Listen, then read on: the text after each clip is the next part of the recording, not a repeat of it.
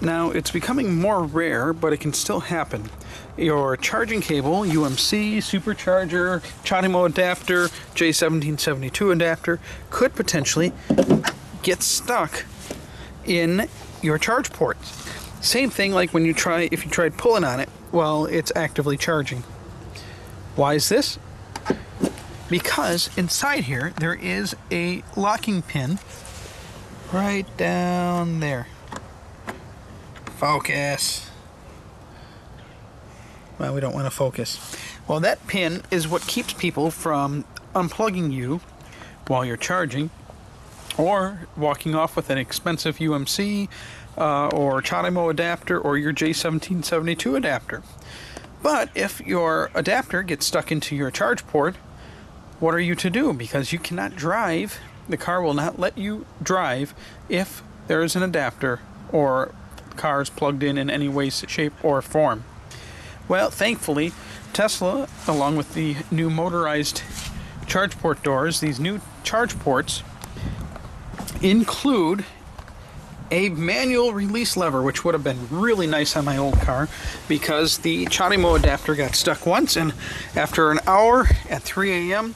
And someone getting arrested on the street corner, I had enough. It was a very dangerous area. I finally gave up and took a screwdriver to pry it out. So, got night vision on there. You get into your trunk of your Model S, pretty much the same on a Model X. Can't comment on a Model 3. Remove the little carpeted flap, and there are the internals of your charge port.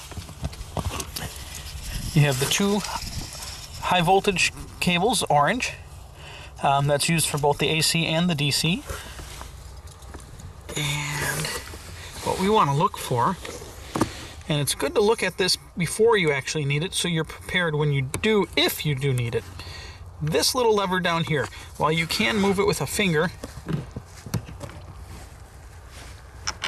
it's a little more difficult just due to the placement. Grab a pen, a key, anything, and you just give that. That's it.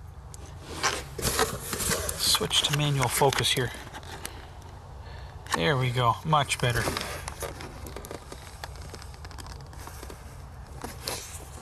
That's it. You just put it in there, hold it while somebody else, or reach over the side and pull that cable out. Now, because the servo in mine's actually working, it's trying to relock it for us. So it's a little hard to demonstrate, but it does work. And that will release the locking pin just as if it was working mechanically properly, how it's supposed to. So that's it for today's tip, and more to come. Please don't forget, like and subscribe, which helps keep me making videos for all of you.